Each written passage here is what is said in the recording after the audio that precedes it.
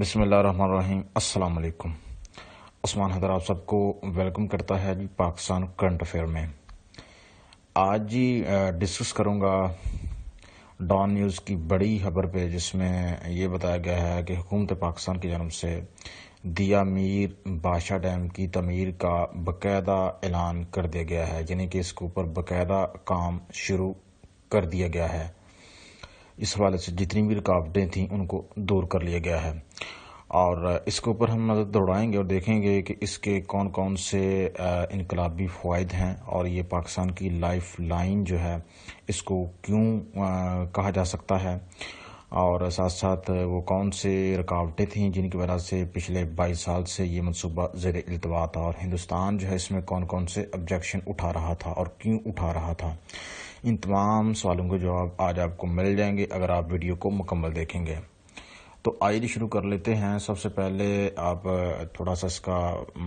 جو back ground ہے اس حوالے سے اویئر ہو جائیے کہ غالباً 1998 کو سابق وزیر اعظم میاں محمد نواز شریف نے اس منصوبے کا باقاعدہ افتتاح کیا،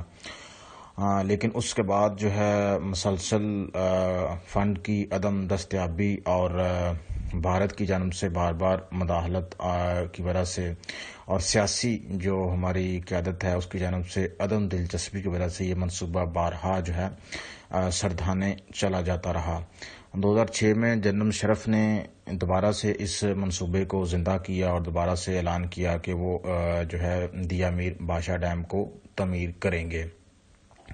خاص طور پہ جو اہم چیز آپ کو میں بتاؤں کہ ورلڈ بینک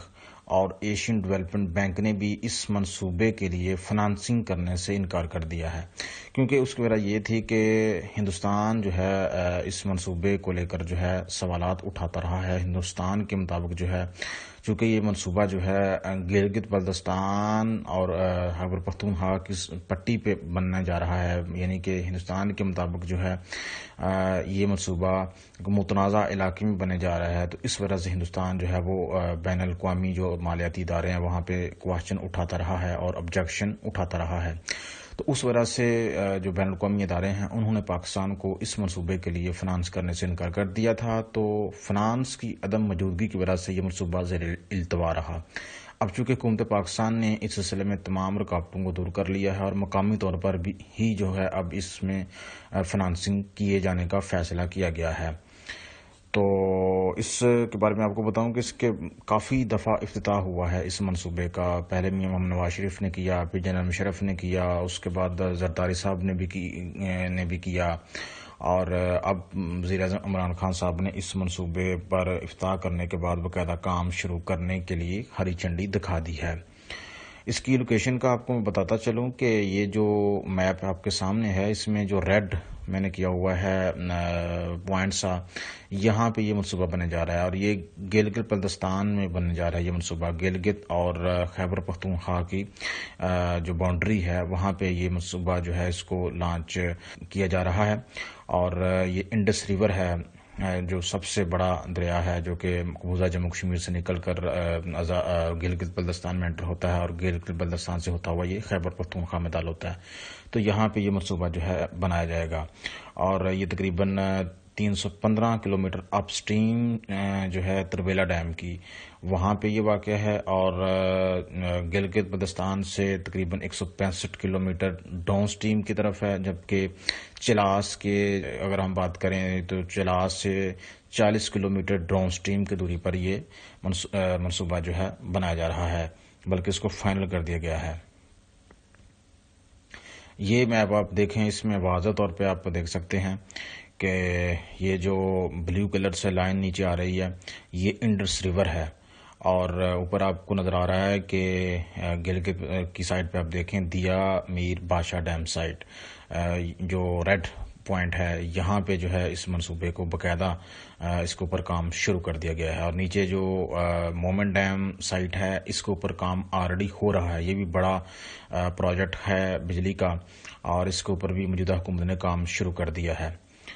اور آپ کو بتاتے چلیں کہ یہ پاکستان کی تاریخ کے بعد اب تک ہم نے 2 بڑے ڈیم جو ہے بنائے ہیں، جن میں تربیلا ڈیم ہے اور ایک منگلا ڈیم ہے۔ تو دیامیر-بھاشا ڈیم جو ہے ان بڑے ڈیموں میں اس کا شمار ہوتا ہے، اور اس کے کمپلیٹ ہونے سے جو ہمیں فوائد حاصل ہوں گے وہ آپ ضرور اس حوالے سے اویئر ہوں گے میری اگلی سلائیڈ میں۔ تو اس والے سے جتنی بھی ایشوز تھے، فار ایگزامپل جو اراضی کا حصول تھا، لوگوں کی ری سیٹلمنٹ تھی، کیونکہ یہاں کافی زیادہ ولیجز بھی تھے اور لوگ بھی یہاں پہ رہ رہے تھے اس سائڈ پہ، تو ان کو یہاں سے ری سیٹل بھی کرنا تھا، اور باقی جو میں نے مین ایشوز تو آپ کو شروع میں بتا دیے، اس والے سے جو مقامی طور پہ جو فنانس کا ارینجمنٹ تھا وہ بھی کرنا تھا، تو ان سارے انتظامات جو ہے ہماری حکومت نے کر لیے ہیں اور ان کو جو ہے ریموو کر دیا گیا ہے، اور اب یہ پروجیکٹ جو ہے ریڈی ہونے کے لیے بالکل تیار ہے۔ اور جو اہم چیز ہے وہ یہ ہے کہ حکومت پاکستان نے 442 بلین پاکستانی روپیز کا جو کانٹریکٹ ہے وہ چائنیز کمپنی کو دے دیا ہے، مطلب جو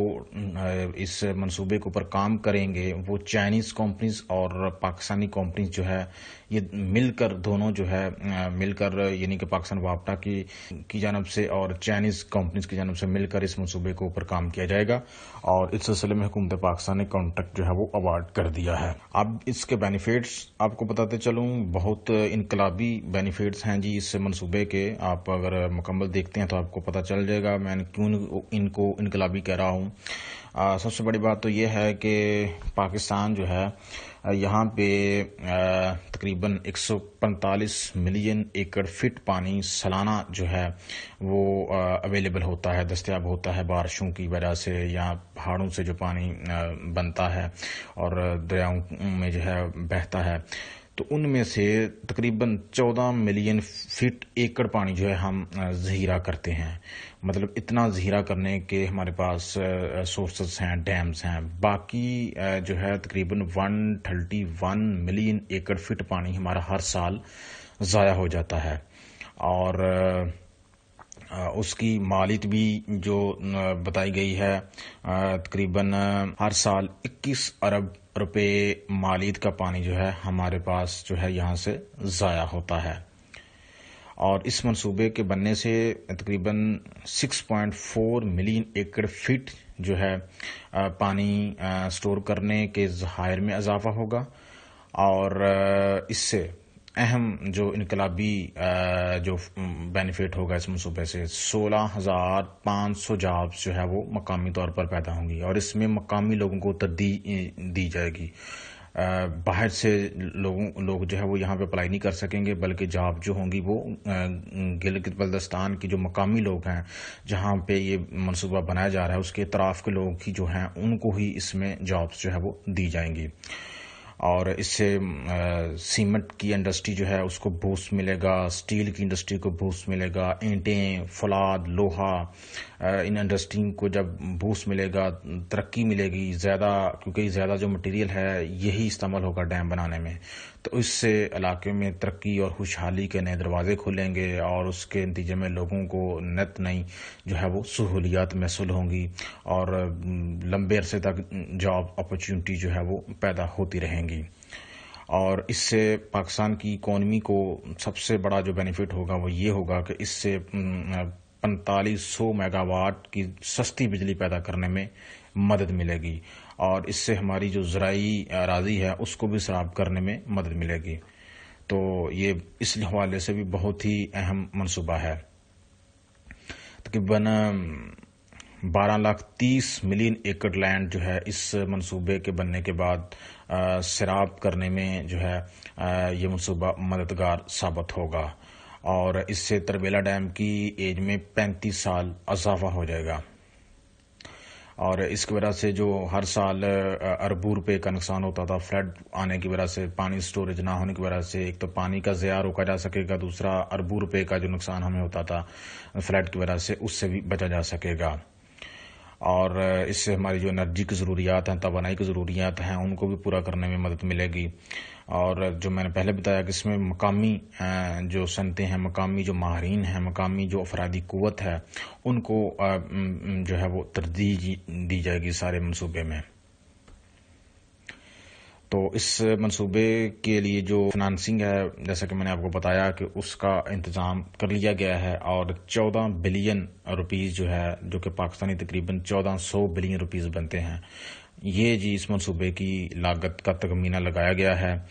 اور یہ منصوبہ تقریباً 8 سال کی طویل مدت میں پورا ہوگا۔ 2028 اس کی جو ہے تاریخ مقرر کی گئی ہے۔ تو یہ جی آج کا ٹاپک تھا۔ امید کرتا ہوں کہ آپ کو ٹاپک پسند آیا ہے۔ اگر پسند آیا ہے تو لازمی لائک کرنا ہے اور ساتھ ساتھ کمنٹ کرنا ہے۔ خدا حافظ۔